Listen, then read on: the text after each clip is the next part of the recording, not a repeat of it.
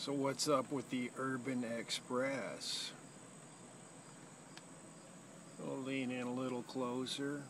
That doesn't look stock.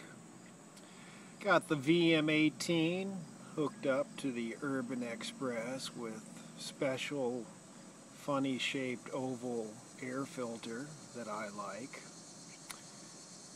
Just managed to get the stock throttle cable to quote work unquote. Probably need to switch that out. Let's go for a side view, shall we? Oh yeah, looking good. So side view.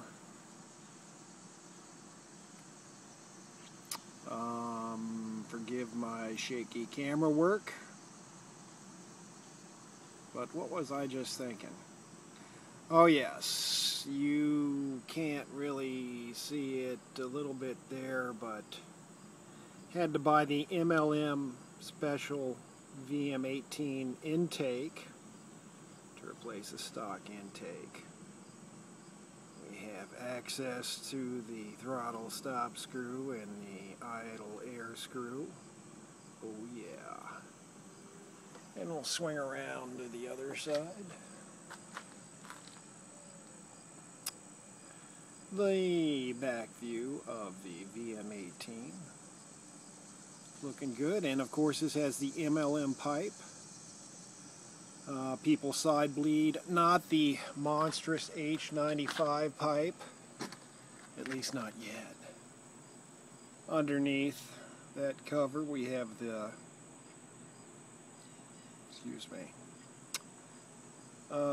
what is it, the BX31 belt. And I got about 30 ounces of weight in the variator. And then back here I have the GY6 scooter clutch, the Molossi Red 1500 springs, and that yellow torsion spring as well. Got the stock 50cc cylinder, but that would be the next thing to upgrade, I believe. Well, I got a spare variator, and I'm going to try to notch the variator. I think that's my, ooh, nice cool breeze. That's my next project. And then I have some special honing not honing tools, but porting tools. I was going to open up the exhaust port on this for step one. I think I have the 25 idle jet and the 70 main jet, and I think I'm pretty close. But let's take it out for a ride and see if it's still four-stroking. It was four-stroking with the 75 jet, so we're down to a 70, which was pretty well, which was what the carb came with. I think it came with a 30 idle and the 70 main, and I got a 25 idle and a 70 main. So, hey, I know I've got all these people whispering, Urban Express, Urban Express. No more of these Yamaha QT50 townie video crap. We want to see the monster. And really, this is the bike to get. I don't know why I messed with the QT50s and the Townies and the Honda Express. Urban Express is the way to go, because there are so many things you can change. Well, you've got the CVT transmission, number one, which the Express, the QT50, and the Townie don't have. And there's a lot of speed from there to there. You know, I can notch the variator, I can lower the weights a little more, and then I can go back there and replace the final drive gear. There's a lot of potential left in this bike. I mean, people have these things going outrageously fast. So, of course, and you've got the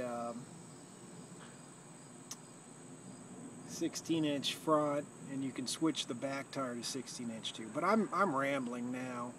Let's go for a ride. Will she start? Yeah, I've forgotten the choke operation. I think it's like that.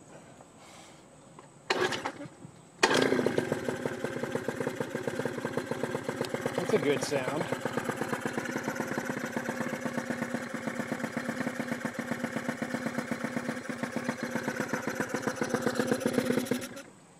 Okay, that must be the choke.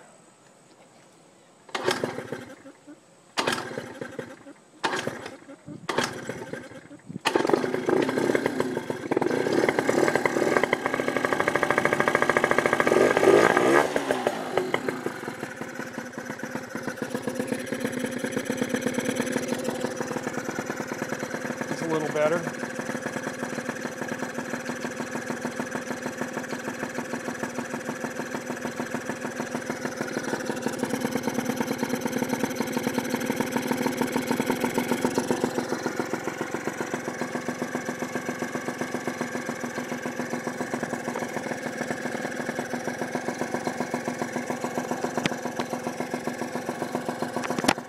We're recording. I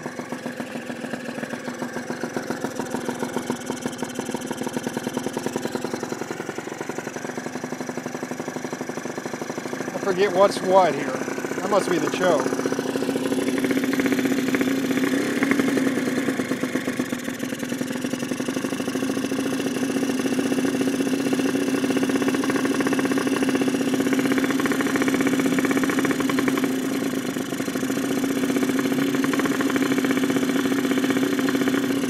Like that. All right, we better ride before we run out of battery on the camera.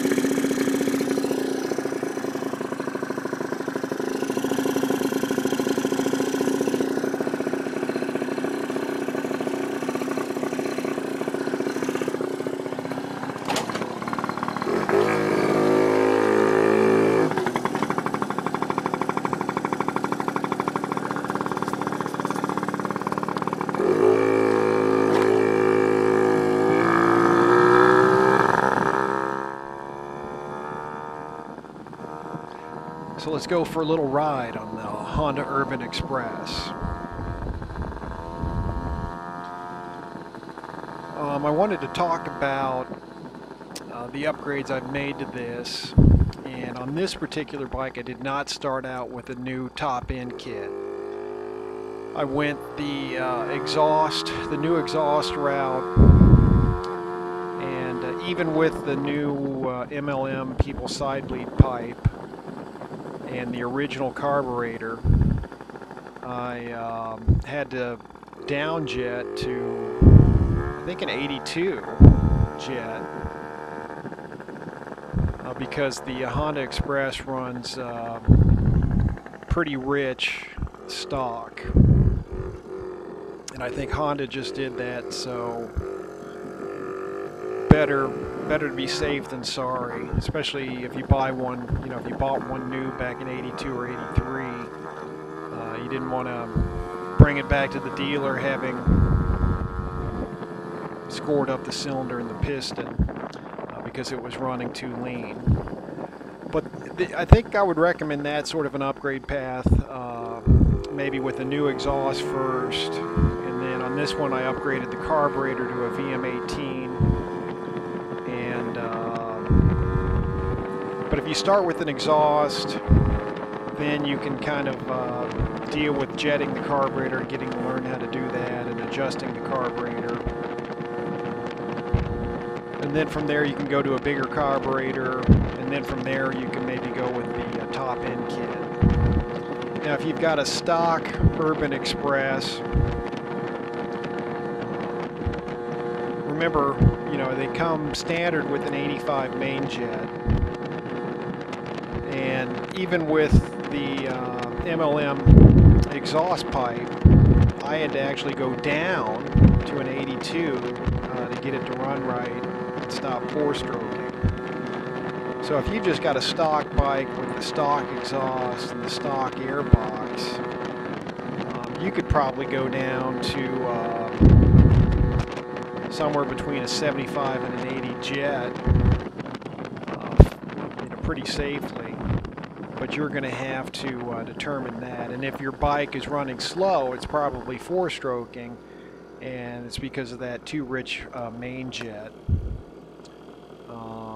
Another thing, you know, if you can't get your bike to the stock 25 miles an hour or so, in addition to the main jet, you can look at just running premix fuel and two-stroke oil rather than running the oil injector.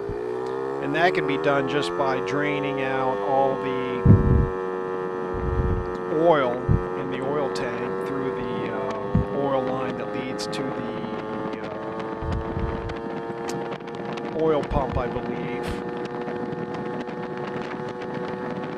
Or you can just, you know, siphon it out with one of those Mighty Vacs or something like that. And then I just filled the gas tank with premix. Now you can do other things. You can loop the line, you know, from the oil injector pump from its inlet to its outlet, and so it's just whatever little oil is still in there, just, you know, constantly pumping it, recirculating it through the pump. But that's another reason why you're limited on your top speed. You know, you can't get 25 miles an hour. The oil injector just pumps too much oil into the carburetor, especially at full speed.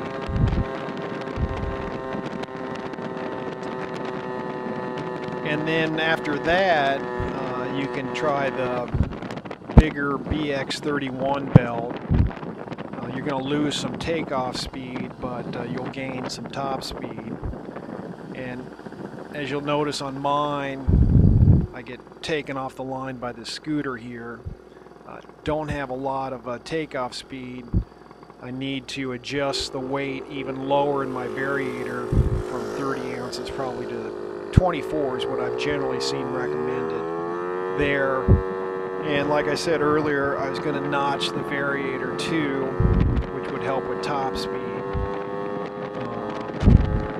But eventually, why it's shooting up like that, I'm having some audio difficulties here. Eventually I want to go with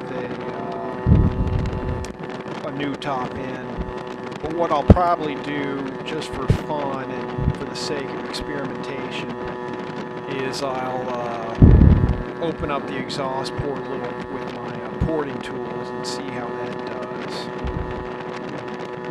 Of course, putting a new carburetor like the VM18 on, I've got to run premix, I think, because yeah, that carburetor doesn't have an oil injector port or inlet.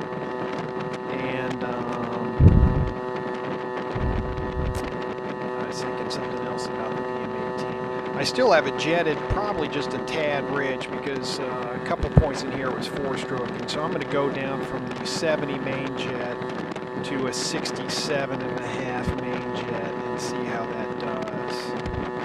Of course, I do have a 65. I don't have the 67.5 yet, but it's still running a little bit rich. And of course, if I were to go with a new top-end kit, I would have to up-jet. Maybe go to like a 75 main jet or something like that. And that's for this VM18. Now, for the stock carb, you're going to be running, you know, I don't know how the jets correspond, but for a stock carb, you're going to be running a bigger main jet. If you were to, you know, keep it with the exhaust and a top end kit. But like I said, I think I went down to an 82 and it was running pretty nice. I don't know if I've got video of that. I think I do. I think I had yeah, I had the MLM pipe on it, and I think I had the 82 jet in one of my previous Urban Express videos. So anyhow, if you've got a stock bike and you can't get it up to the 25 miles an hour or so, now someone was saying they had one with a main jet that couldn't be removed. I haven't come across that. Mine unscrews. So not sure what's up with that, but you know, maybe they made some with a pressed-in main jet. If that's the case, you may just want to get a new carburetor, although I hear it's bogging pretty good at takeoff. You probably need to go to a lower main jet, an 80 or an 80, well hell, stock exhaust. I would go with an 80, maybe a 77 and a half.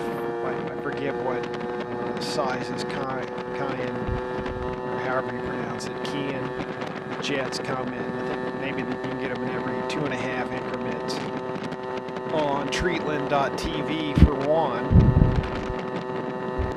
So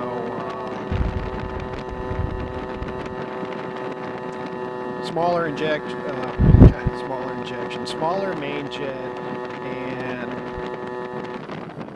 temporarily try it with just premix in the gas tank instead of running the oil injector. We've got the solar eclipse happening here shortly, so I'm going to tune out in a minute, but I wanted to get this part because